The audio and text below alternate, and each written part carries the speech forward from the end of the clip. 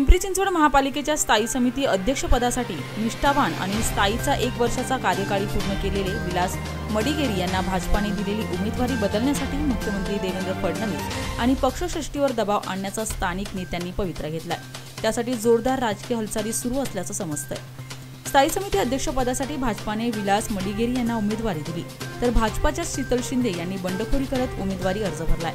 मात्र मडिगेरी यांची पक्षाची अधिकृत उमेदवारी बदलावी यासाठी स्थानिक नेत्यांनी प्रयत्न सुरू केलेत। गतवर्षी स्थायी समिती सदस्य तत्वाचा 1 वर्षाचा कार्यकाळ पूर्ण झाल्याचे राजीनामे घेतले होते, यावेळी ते घेतले नाहीत। त्यामुळे इतरांवर अन्याय होईल अशी भूमिका घेत उमेदवारी बदलण्यासाठी मुख्यमंत्री देवेंद्र फडणवीस आणि पक्षश्रेष्ठीवर दबाव आणण्याचा स्थानिक नेत्यांनी पवित्रा घेतल्याचं समजतंय।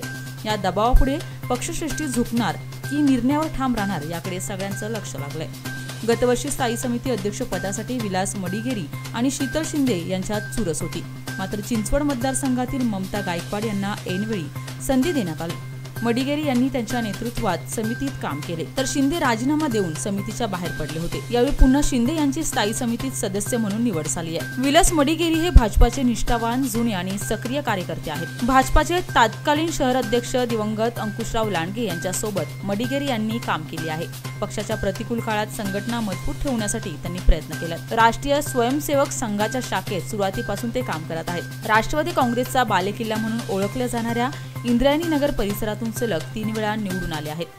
2 वेळा त्यांच्या पत्नी वर्षा मडिगेरी आणि आता 3ऱ्या वेळी ते स्वतः मोठ्या मताधिक्यांनी निवडून आले आहेत। महापालिकेत भाजपाची सत्ता येताच त्यांना मोठे पद मिळेल अशी अपेक्षा होती, मात्र त्यांना पहिल्या वर्षात कोणतेही पद मिळाले नाही। दुसऱ्या वेळी स्थायी अध्यक्षपदासाठी प्रबळ दावेदार असताना ऐनवेळी त्यांना डावलण्यात आले, तरीही पक्षावर नाराज न होता ते काम करीत राहिले। आजपर्यंतच्या राजकीय कारकिर्दीत त्यांच्यावर एकही आरोप झाला नाही, कोणत्याही वादात अडकले नाही।